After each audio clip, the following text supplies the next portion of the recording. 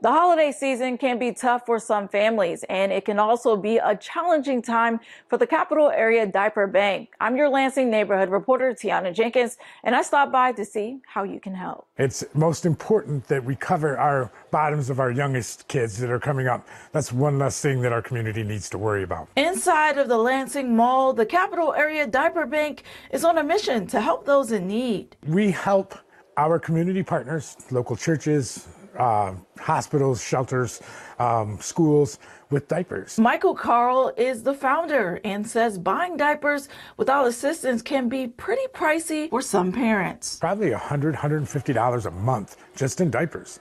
And that's sometimes picking between diapers for your kids and feeding them. While serving 4 counties in the mid-Michigan area, Carl says this year they've given out thousands of diapers. Almost 400,000 diapers between the retail store side or the retail store side and our community partners. He says for the last month and a half, there's been a diaper shortage in the community. All the agencies are running out of diapers because there's such a need. Usually these shelves are full of diapers, but because of the need in our community in 4 counties, as well as other agencies that have been reaching out for help, we have been depleted. The diaper bank has temporarily closed until January, and they are looking to the community to help them stock up. One of the biggest things is donations of diapers. If you have diapers that are open packages, we can take those too. They're looking for diapers sizes 4 through 7 right now.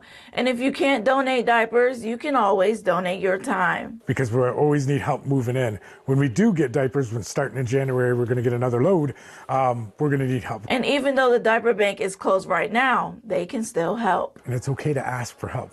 We're here. And even if we don't have the diapers, we have resources to other areas that may have diapers that can help your family. For Fox 47 News, I'm your neighborhood reporter, Tiana Jenkins.